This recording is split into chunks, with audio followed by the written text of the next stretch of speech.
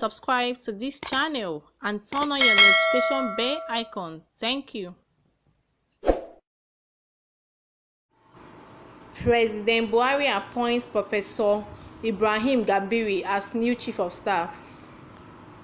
A former Secretary General of the United Nations, Professor Ibrahim Gambari, has been appointed as the new Chief of Staff to President Muhammadu Buhari.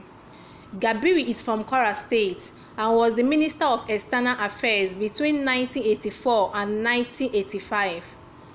A professor of repute and a global citizen, the 76-year-old replaces former Chief of Staff late Abakari. Professor Gambari served meticulously in the United Nations as Under Secretary General and Special Advisor to the Secretary General on Africa between 1999 and 2005. He is a global citizen whose scholarly works are also recognized both home and abroad. He is the pioneer chancellor of Kwara State University.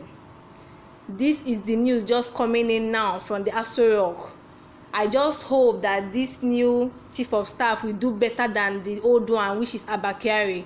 We also pray that he do a great work while sitting on that seat.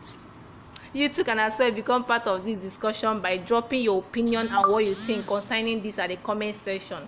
Please do well to subscribe to this channel and do not forget to turn on your notification bell icon to get notified whenever we make a new upload. See you in my next video. Thank you.